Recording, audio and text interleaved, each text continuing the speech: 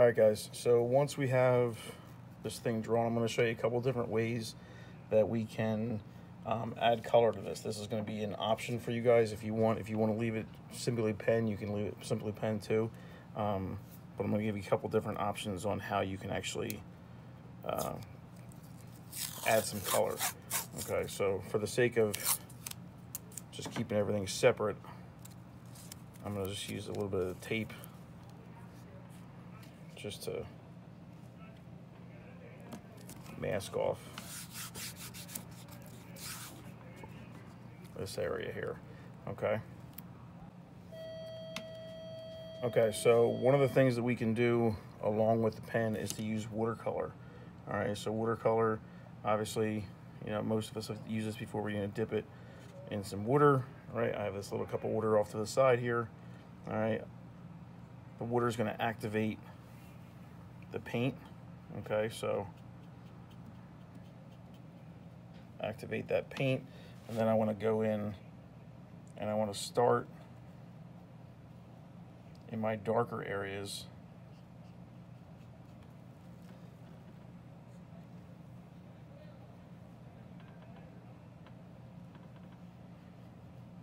And then slowly pull up so that I'm with the paint reflecting what's actually happening in the value. Okay, just like any other color medium, I can use other colors to darken this. So if I want to pull a little bit of orange and then go back into my yellow, all right, and pull from there. I have to be careful with this because I don't want to put so much color on that I lose the pen that I have underneath, right? I just want to put enough that I'm bringing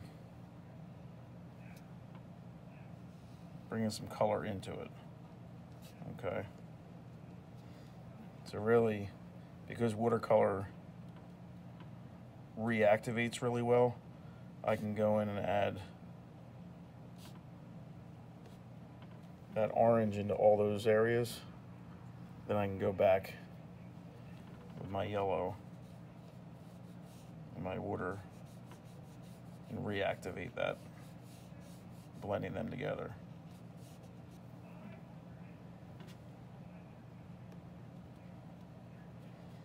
All right, so I don't want to put it on so thick that I can't see the pen work. But at the same time, I don't want to make it so watered down that I potentially make the pen bleed. Okay, now that shouldn't happen with the pens that we're using. The pen really should not have be any danger of bleeding, but never say never. Okay, stranger things have happened. But if I just put some on, use a little water, just pull it into my lighter values, all right, and I can get things like that. All right, real easily I can change the color. All right, so let's say I want to make this a blue block. All right.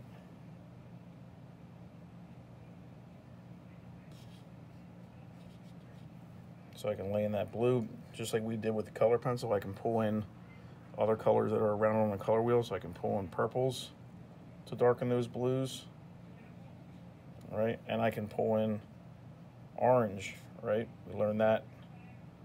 I can pull in the orange to darken that blue even more.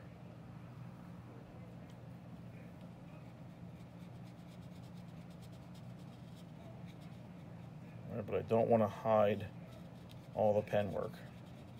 I just want to give a little bit of a color to this thing.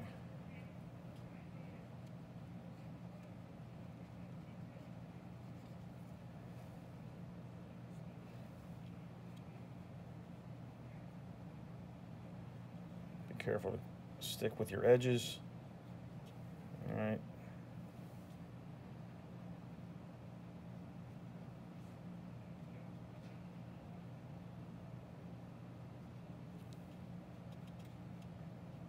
We're still doing a hard edge image, so we still want to apply our paint to a hard edge area. Okay.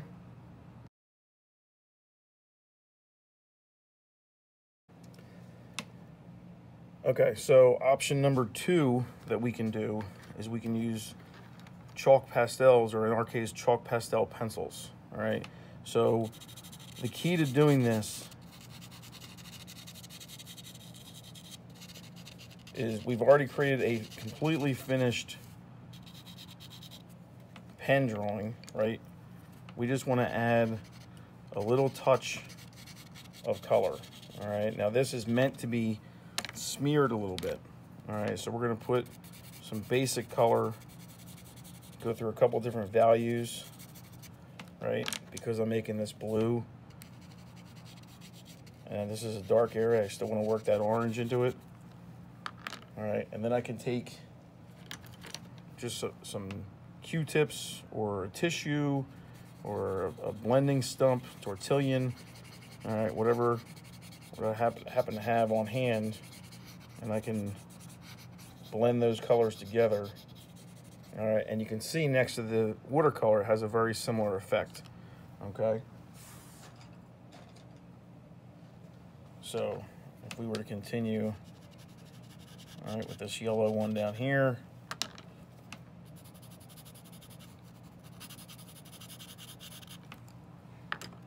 I'm gonna take another Q-tip so my blue doesn't mix.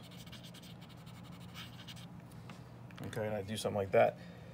You can see the values are not much different, but what we do when this is all done, when this whole section is done, is we're going to take some of this stuff, this crystal clear coating that we can spray on, and when we spray this, all the black pen is going to come back to the forefront. All right. So hopefully you can start to see more of the black coming through. All right. Obviously, you would want to finish all of it and then spray it, because now it's going to be really hard, if not impossible, for me to do anything else in here. But all that, by spraying it, the color goes to the background and all the pen work comes to the foreground. So that's option number 2, the pastel pencils.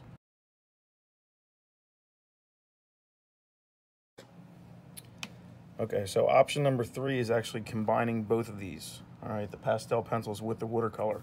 So what we would do with this is we would start as if we're just doing the pastel pencils, okay? We're not gonna overdo it with them. All right, we're gonna work a little bit of that color in. All right, use a little bit of that green because we are in a dark area, right? We can lay in different reds.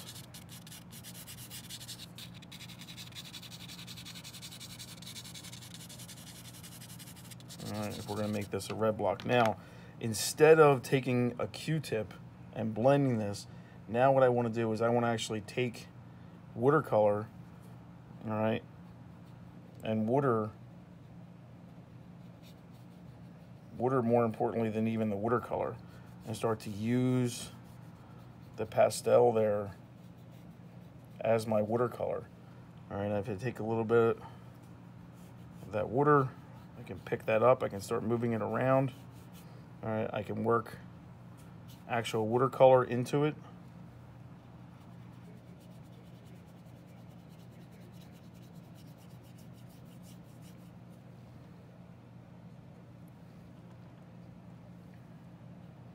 I can pull some green watercolor into that dark area.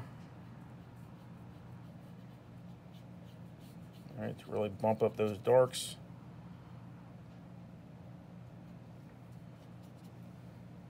I can bring in some orange and some lighter tones as I get up towards the top. All right, and again, I can just use straight water and pull just to add a little bit of value. We're not looking for a full dark image here necessarily, okay? We just want a hint of color. All right. Now what's going to happen is that